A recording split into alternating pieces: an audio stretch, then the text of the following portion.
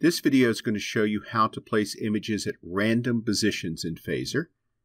And I've got some images here numbered 0 through 6, just some dots. And I'm preloading it by a for loop. For var I equals 0, I is less than 7, and this load image dot plus I, because the key that we need to load is just a string, and then images slash plus I plus .png, and that will preload the images into Phaser's cache. Now let's place those on the stage, and we need to place 6 of them. For var I equals 0, I is less than 7. That will give us 0 through 6. And I'll go ahead and put them on the stage just at a 0 position so you can see how we're doing it. Var dot equals this add image dot, and then we just add the I on there. And that will give us the key that we made up here, dot plus I. And there's all our dots up there at the top. Now Phaser has a nice built-in math object that we can use here.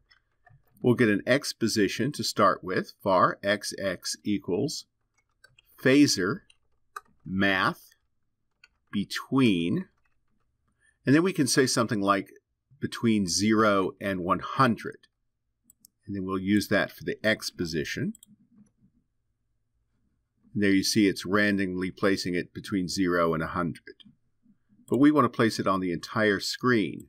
So we can use the game config width between 0 and the game config width. We'll do the same for YY using the config height.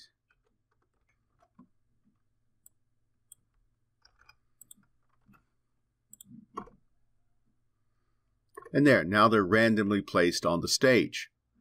But what if I wanted to restrict that a little bit, say like put a 10% margin around the whole game screen? We can do that by saying game config width times 0.9. And then it'll only give us 90% of the config width. For the starting number, we can use a config width times 0.1. So this will be somewhere between then 10% of the game's width and 90% of the game's width. So that will give us a 10% buffer on either side. Let's do the same for the height. Set the maximum height to 90% and set the minimum height to 10%.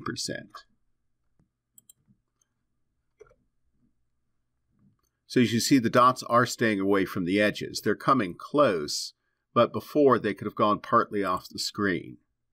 Let's restrict it a little bit more. Between 25 and 75%.